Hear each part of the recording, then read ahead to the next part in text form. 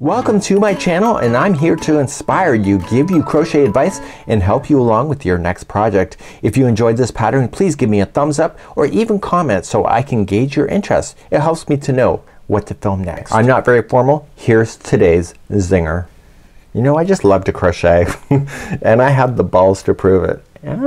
Looking around this room, I certainly do. So without further ado, let's get on with today's tutorial.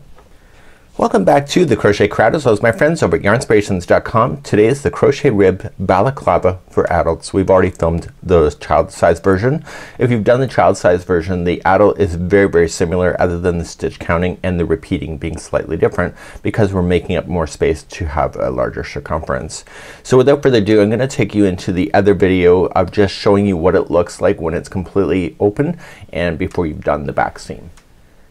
So here's what it looks like when it's completely open and the back seam is not done. You can see that it is like almost like a mask, and then you're just going to do the top part first, then you're going to do the bottom part like in the chin mouth area, and then on the other side of that, once that gap is completed, then you pick up both sides and then you go back around to the back of the balaclava. So this is the back seam of this. This is a child size version, but it's very similar in how it's done. So what you're doing is that you can see that it looks like it's a wedge on this side. We're going to be doing that for the adult as well. The wedge repeat is slightly different, so then that's just something that we have to pay attention to. The length is obviously longer as well.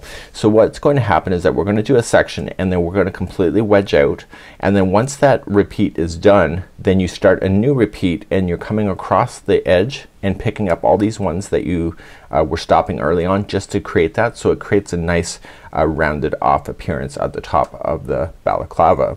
So what we have to do here is that we have to repeat that a set number of times, and then once we get to the face area here, you're going to take the top area and you're going to just do the top, and the difference between the adults and men's is very slight, but we'll talk about it when we get there. So the distance will be much wider than obviously this toddler version, and then you're gonna get that done, fasten off, and then you'll take the bottom portion and then also crochet that out, and once both sides are completely even with each other, we're going to then just crochet along both of these to bring them back together, and then crochet ourselves around to the front, or sorry, around to the back, and then join it with the seam. So what I'm going to do today is an abbreviated version of what this is.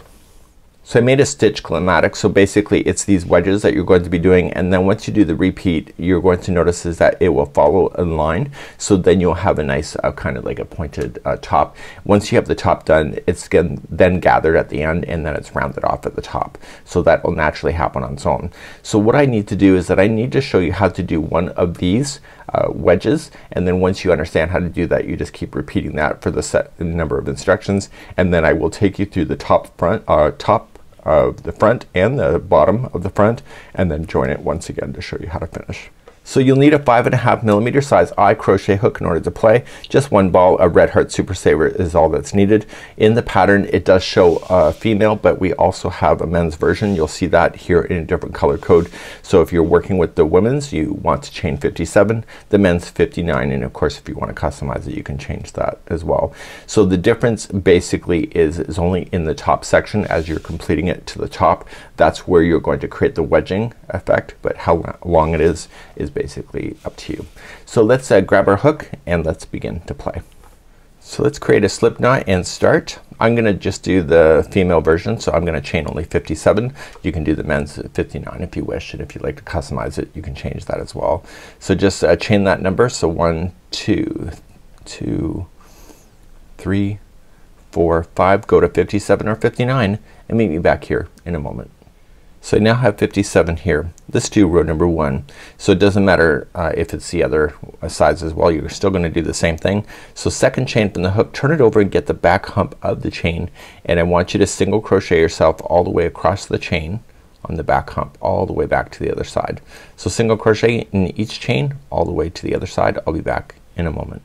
I've come up all the way across my chain. We're gonna turn our work and do row number 2, which is the start of the repeat. So back to the instructions we go. We're going to go to rows number 2 and 3. They're both different from each other, and then it says repeat the last 2 rows 5 more times, then repeat the second row once. What I like to do on a spare piece of paper is that I write 2 3, and then this will represent number 2, this is number 3, so then you have 4, 5, 6, 7, 8, 9 and go all the way, and you have to end with the second row, so this will be number 14. Once we get that done, we're then going to proceed to the next row, and then what I do for myself is that I check this off as I go, and so after I'm gonna show you rows number 2 and 3, I'm gonna have you repeat that sequence until you get to the finish off with the second row, and then we're gonna pick you up on the next row right here. So let's begin rows number 2 and 3. So let's begin rows number 2. This is the top of the hat that I'm working on. I know this because I worked on the child's version and it's the same. So you're gonna chain up 1. If you're new to crochet, there's always 2 strands that make up a stitch. So when you slide the hook underneath, you can see that there's 2 strands. If you go into the strand that's closest to you, that is the front loop, and the one that is away from you, which you have to dive through the middle to get to, that's the back loop. That's where you want to play. So you want to slip stitch in the back loop only, and then starting in the next one you're going to single crochet in the back loop all the way to the other side. This is what's creating a portion of that wedging that you need to have. So what I need you to do is go all the way across now, row number 2, single crochet in the back loop only, and I'll meet you at the other side in a moment. So I'm coming all the way to the end of number 2. You go all the way down. This is the neck, right at the base of the neck, so you want always this to be a flat side. You're gonna turn your work and let's begin row number 3. In row number 3 you're going to chain up 1, and you'll start with the single crochet in the back loop only.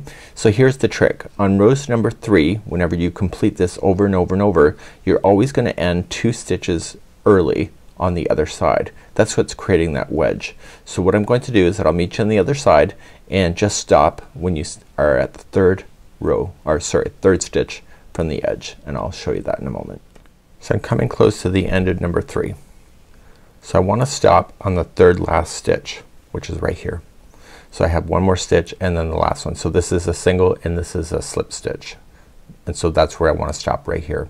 So you're gonna turn your work and begin row number 2 again, and let's just quickly review how you're gonna do that. So now I need you to repeat 2 and 3 a total of 5 times, and I showed you my sheet already, and then repeat the second row one more time.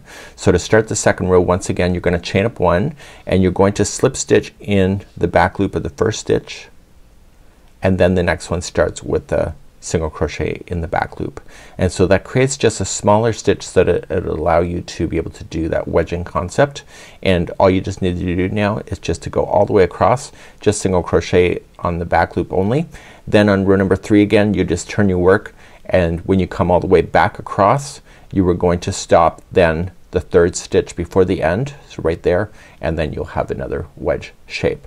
So I need you to do your repeats now, and I'll see you at the end of row number 2 after all the repeats are done. So this wedge will be much bigger, and then I'll take you through the next row, which then concludes the segment of the actual full repeat itself within the body, and I'll be right back in a moment. So I've now completed my repeat that I have, and I finished on the second row that you can see, and so this is what it's gonna look like. It's a wedge. So the next row that is still part of the same repeat is that we're gonna go across the top and then down through the angle here right to this spot right here. Really quite easy to do. So let's begin the next row, and then this is the actual full sequence of one of the major repeats that we'll be doing in this particular project. One other thing that you should know, when you did your chain you did a certain number, so you either did 57 or 59. When you did second chain from the hook it gave you a total number of either 56 single crochets for the women's, 58 for the men's. The number of stitches that you'll have that will come across and then back down will be that same number, so it'll either be 56 or 58. So just make sure that you keep that in mind. It'll just help you to know that. Let's begin the next row. To start the next row you're just gonna chain up 1, and in the back loop only I need you to single crochet all the way to the top of where this drops off, and I will see you there in a moment, but don't stop there. We're gonna still continue on from that point. So just single crochet in the back loop only to that point, and I'll catch you up there in a moment. So I'm coming up all the way across the top, and I'm gonna go right to the last one, which includes that slip stitch.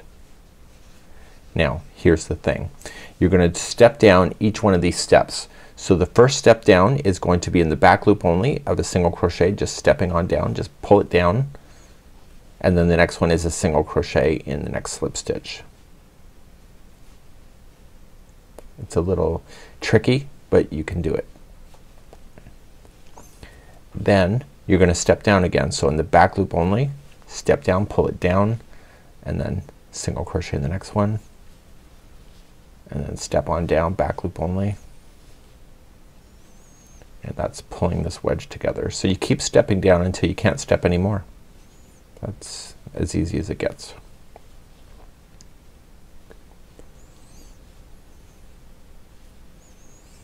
So I've already done my counting of the repeat when I started, so I'm not bothering to count, and so I'm just coming down to the very last one. So I step down,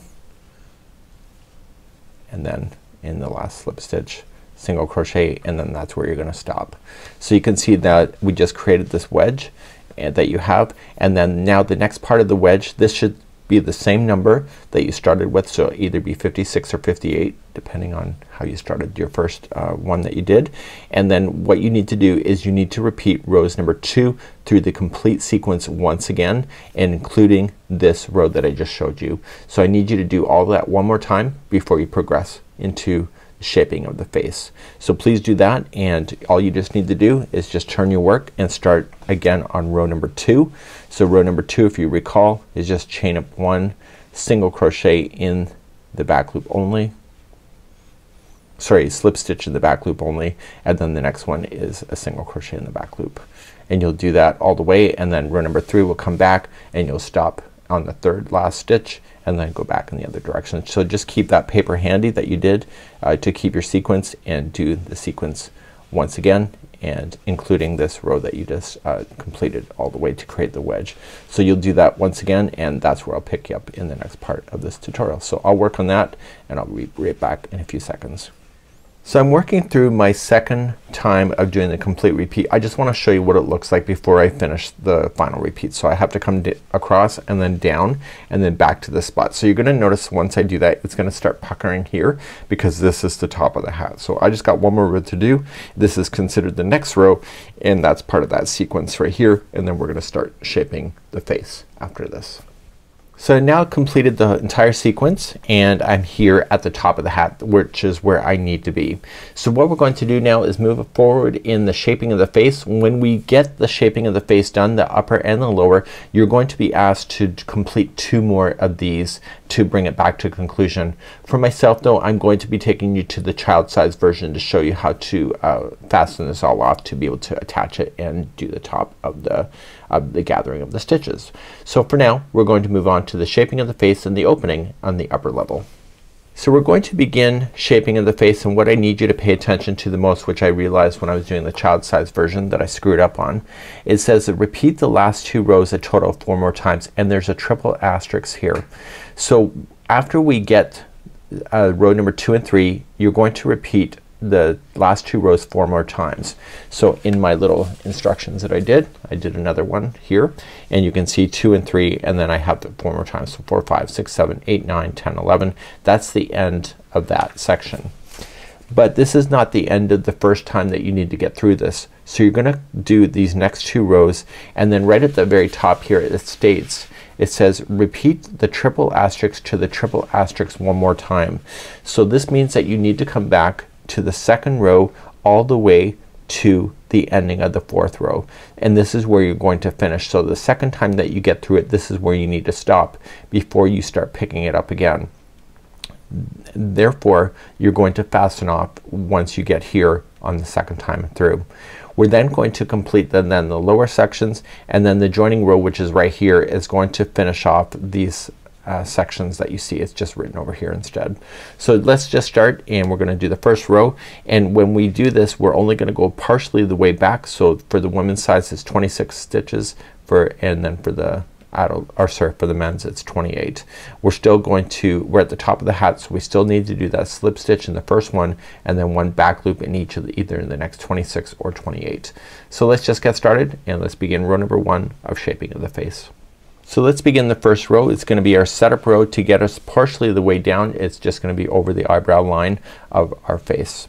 So we're just going to chain 1, and you'll slip stitch in the first back loop only, and now you're going to count out, and you're either going to do 26 or 28, and so you just do the number. So just in the back loop only single crochet. So there's 1, 2 and 3 and go all the way to that number that you want, and I'll be back in a moment. So I've now just gone my stitches that I want to go down, and it's a total of 26 for me. So this is where the eyebrow line is going to be. This line will stay flat just like the base of the neck.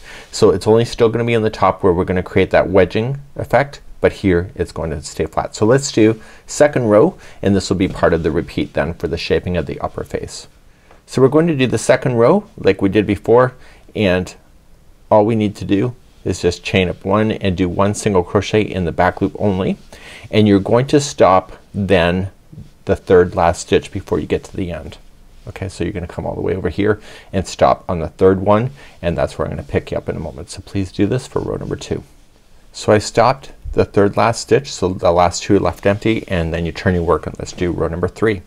Row number 3, you already know what you're doing. So you're chaining up 1 and you're going to slip stitch in the first back loop only, and then start from that point doing 1 single crochet in the back loops.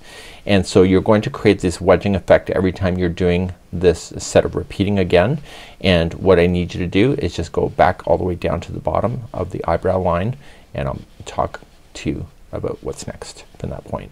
So I'm back here at the eyebrow line. So we're gonna be creating the wedging effect like we did with here, but we're just working on the top of the forehead area. So what I've done here off camera is that I've already done, well actually on camera, I did rows number 2 and 3 already. So now I need to do 4, 5, 6, 7, 8, 9, 10 and 11 for this particular part of the repeat. Then we're going to proceed into the next 2 rows that we have.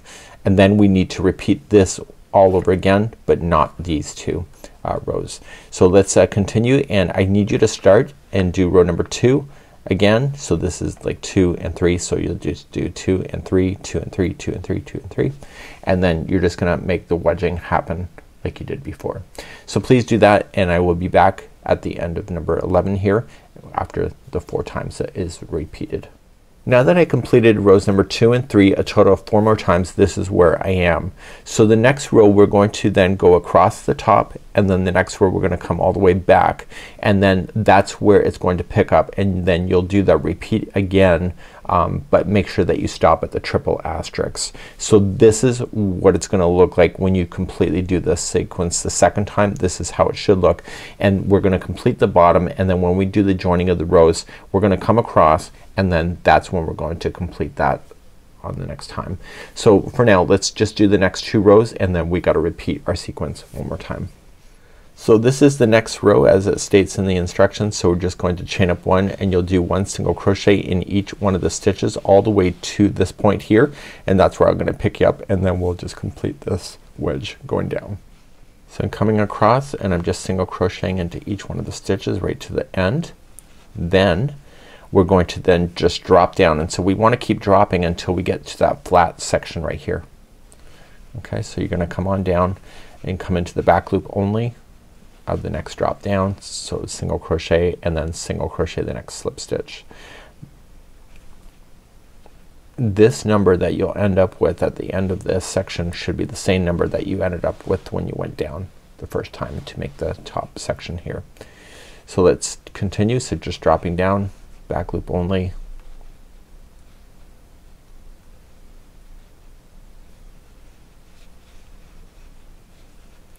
and then continue to drop.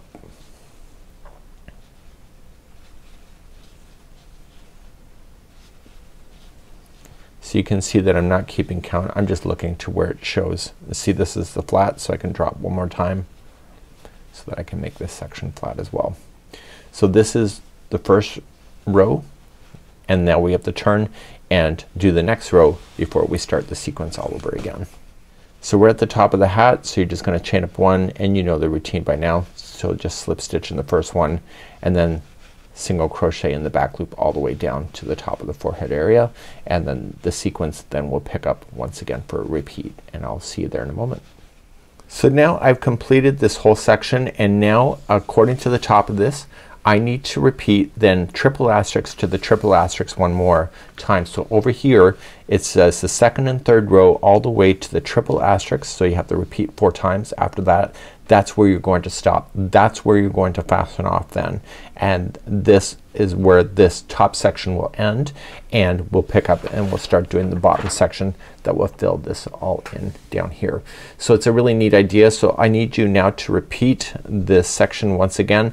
Just omit this final rows. We'll be completing that as we do the join row later on. So let's do that, and I'll be back in a moment with that done. So I've now just repeated the sequence, and I want to stop here. So I'm still gonna leave this wedging in. We'll fix that later when we do the base here of the bottom.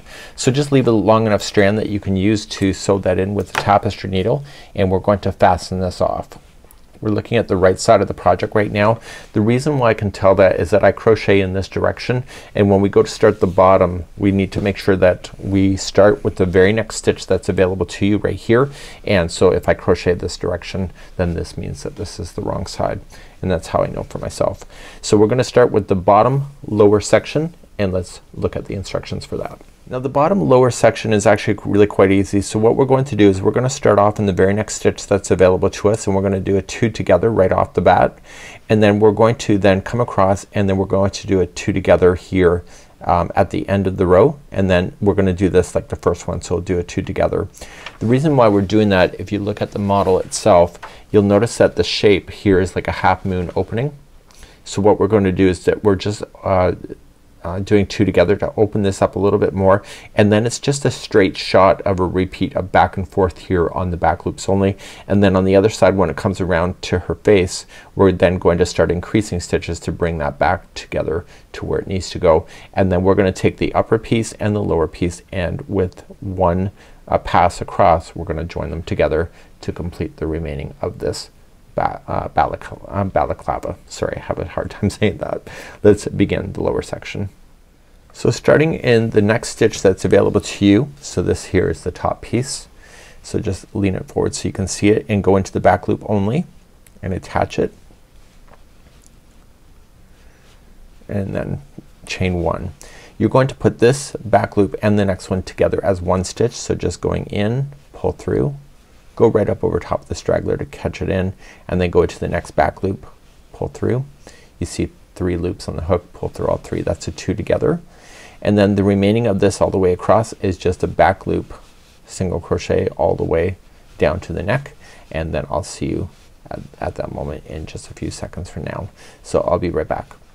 Coming all the way to the neckline, this is row number 1, and you're just going flat on, so you're not doing anything special with that. Turn your work, and let's begin row number 2. So in row number 2 you're just gonna chain up 1, and you'll just apply 1 single crochet in the back loop only, but the last 2 stitches you want to put those together as a single crochet 2 together in the back loops, and I'll show you how to do that in a moment. So just get there and I'll be right back. So I'm coming all the way across, and in the very last 2 stitches I want to make sure that I put those 2 together. So just put the 2 and then turn your work, and let's begin row number 3, which is the same as the first row, and let's do that next. In row number 3 you're just gonna chain up 1 and put the first 2 together, still in the back loops, and then just go all the way down to the neckline, then with your back loop single crochet. I'll be right back. Row number 4 is just going to be a straight pass across, so there's no extra special work involved. So just chain up 1 single crochet in the back loop only, and go all the way to the very end of the row, so you're not gonna do any decreasing at all, and I will talk about the repeat once we get to that moment. So coming all the way straight across, and you're gonna come into the last one, and then you're going to turn your work. So let's talk about the repeat that we have, because the adult women's and men's are a different size. Let's discuss. Got my special sheet again. So for the women's size you're going to repeat the last row, which is number 4, a total of 10 times. For the men's you are going to repeat it a total of 12 times. It's just a matter of going straight back and forth, and then that's where I'm gonna pick you up next, and then after that I'm going to show you how we're gonna bring this back into conclusion, and then we'll do our joining row after that. So please do the number 4, the repeat, either 10 or 12 times, and I'll be right back. So I've now done my repeating that I need to do. I'm not quite done though with the bottom section. We got 2 more rows left. So you should be at the bottom neckline at this point, Okay, so make sure that you are there, and what we're going to do is that we're going to start up, and the very last stitch will have 2 single crochets into the same back loop in order to have this kind of expand back out like it was before. So let's do that. So this is the next row, and let's begin that. So to start the next row, just chain up 1 and do 1 single crochet in each of the stitches all the way to the end, and on the very last one we'll put 2 single crochets in the back loop just to have the expansion. I'll be right back in a moment. So I'm coming close to the last one, and in the last one you'll put 2 single crochets in the back loop. So, and that will help it expand. So let's turn to work and do the next row, and this is the last row before the join. To do this one you're just gonna chain 1, and in the very first one in the back loop only you'll apply 2 single crochets into the same stitch. So there's another increase, and then 1 single crochet in the back loop of all the remaining all the way back to down to the neck. So please do that, and we'll be back here in a moment. We're now going to do the joining row. So we're going to join this row to this one, so it'll bring it like this, and it will have a pucker, which is what you're needing because it is going to be round after all. And so what we have to do is that we have to start, and we're gonna go in the back loop only, and then in the last stitch here we're still going to put in 2 single crochets into the same last one, and then we're going to immediately jump then to this section here, and we're going to follow it all the way back to the top, and then that will bring this whole section to a conclusion. Let's begin the joining row. Let's begin your joining row. So you're just gonna chain up 1 and apply 1 single crochet in the back loop of each one, except for the very last one here on the bottom section you're going to apply 2, and that's where I'm going to meet you there in a moment.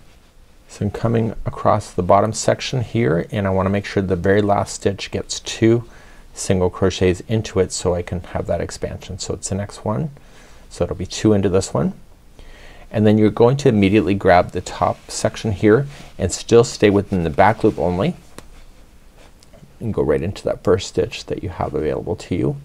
Make sure that you do pull everything nice and tight here at the join, and then you're just going to continue to go across, and I will meet you at the end where it starts dipping down, just to quickly review that with you again. So this is joining both of the sections at the same time, and I'll be back in a moment.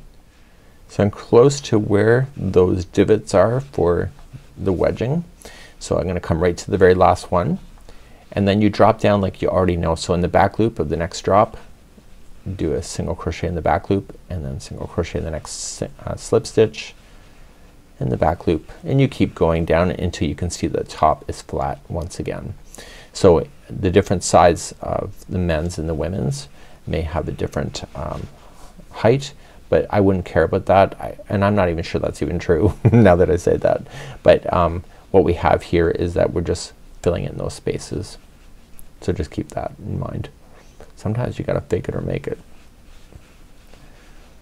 There are some people here on YouTube that hold me really technical for everything I say, which I understand, but sometimes it's hard to cover all the bases too. So I'm coming all the way down, and so it should be a flat top, and now that it is, so I know that I cannot go any further. So now at this point when I zoom you out, the upper and the lower has now been joined together, and you can see that the puckering is happening because this technically is a circle just because of the way that we're doing the top here. So I'm going to just quickly review on how to finish this, and then we're gonna take each of the child version in order to have you sew the back seam and then also gather the top to have a conclusion. So right now we just finished joining of the rows. We need to repeat now the double asterisk to the double asterisk, and what that is it's double asterisk here on page number 1 that you see, and it's gonna go all the way to the double asterisk to where you had this. So that's those 2 beginning sections that we had. So when I zoom you back out here, those are the 2 that you have right here, 1 and 2.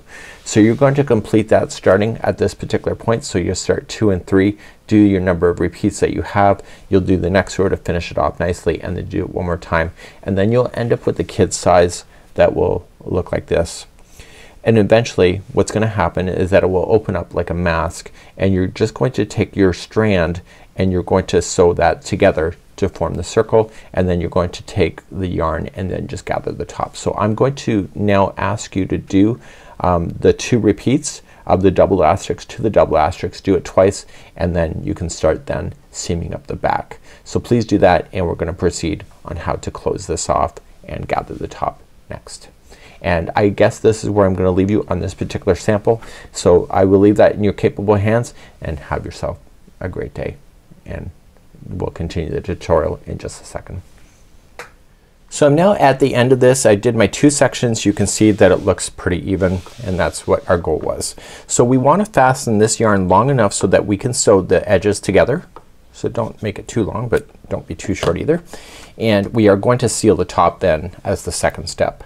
But we know what the right side of the project is because the fact that we have this. So we're just gonna roll it and keep that out and facing out like this. And then we're going to put this onto a tapestry needle and then just put it together. So let's do that. So this is a 2-step process. So I want you to put that long strand on a tapestry needle. I then want you just to wrap it so that you capture the edges together, and this is called a whip stitch. You're gonna come in one side and back over and just attach it. So if you do it right, it'll actually look pretty even. So I'm gonna go into this stitch here and then grab the next stitch on the other side.